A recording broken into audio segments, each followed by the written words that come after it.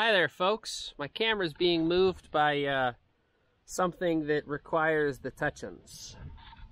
So on today's episode, I wanted to talk a little bit about how I look at finances. I'm trying to do like a variety of videos on here. I'm trying not to do all of one type at one time.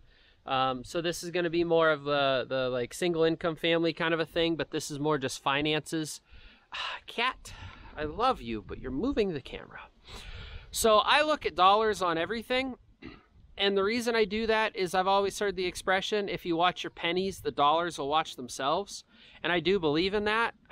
Just like, for example, shopping at Aldi for bread, because it's like, I think it's like 79 cents a loaf, where going to Walmart, the same loaf could be $1.50 or $2.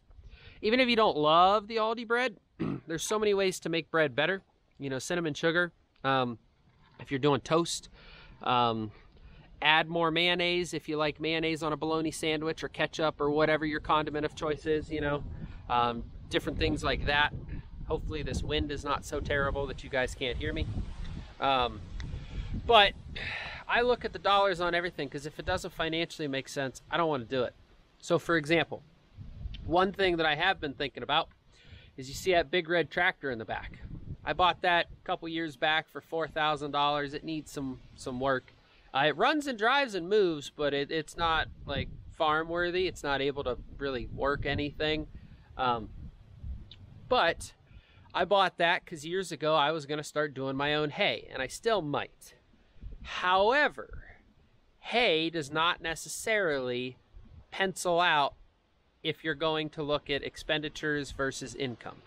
And the reason I say that is my neighbor just sold me round bales from the neighbor's field over there for $40 a bale. That took him an hour's worth of work, let's just say, to mow it, and another hour to rake, ted, and bale it, because the baling goes pretty quick.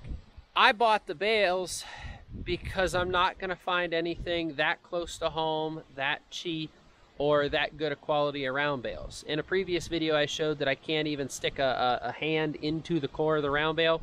A buddy of mine taught me that that's how you're supposed to tell if it's a good round bale or not, is if you could stick your hand in the core. Well, I can't. So it's a very good round bale. And I know there's other things to look at, like quality and such, and you could do tests and all of that. But it's all about the dollar. And you know, some folks will say, well, you can't always worry about money. You kind of have to, because here's the thing. Like, I had a guy years ago that said, well, if you want a welder, just buy a welder. Yeah, but if I just wanted stuff and bought stuff, then I'd have no money, and I couldn't buy stuff I wanted because I'd have no money to buy stuff with. Like, it's a vicious cycle. If I have $500 but I spend it, then I can't buy something else with that same $500, you know? And that's why I look at it with the farm. Like, we're trying to be as lean as possible, because when you budget, there's two ways to have money: spend less or make more. If I can spend less money on farm stuff, farm tractors, equipment, time, diesel fuel, all of that stuff, maintenance, if I can spend less there, I don't have to make as much, you know? So like, for example, this year I thought about putting fertilizer on my hay field up there. The guy who was going to do it told me it was going to be $700 for the 7 acres. So like, let's say $100 an acre. Well, let's do the math on that, and let's try and figure out how many round bales that is. So if I divide 700 by 40, I get 17 and a half. So that is 17 and a half round bales. So that means that I would have had to have made from my field anything over 17 and a half round bales before I even broke even. That's not including making money, or making money if you really want to look at it like that. Because I got 16 round bales out of that 7 acres without putting any fertilizer on it at all. So would that $700 have netted me a total of 33 and a half round bales? Is that what it would have done?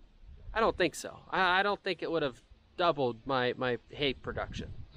But I could take that $700 and I could buy 17 and a half round bales at $40 a piece, and then I'd be up, or I'd have the exact same cost, but I'd have 33 and a half round bales. Or the other way is I could try and have 33 and a half round bales, I'm sorry.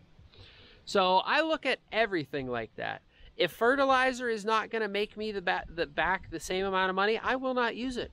If that means that my neighbor's doing 40 bales for their 7 acres and I'm only doing 20, but their fertilizer cost is $1,500, they can have that $1,500 cost. I will buy round bales from them and I will make out like a bandit. Everything I do, I look at the money. You know, that's how I have money. That's how we're going to be able to afford to do a single income family, because we're going to save money with stuff like that. We're going to keep old farm tractors like that, fix them up, so instead of selling them again for $4,000, maybe we can get $6,000 or $8,000 out of it. You know, maybe I can't get that out of it at all and I turn that into something else, maybe a pulling tractor, you know, spend some money. I don't know. But there's things like that that I'd really like to get more in depth with, to actually show and explain why I don't want to fertilize my hayfield.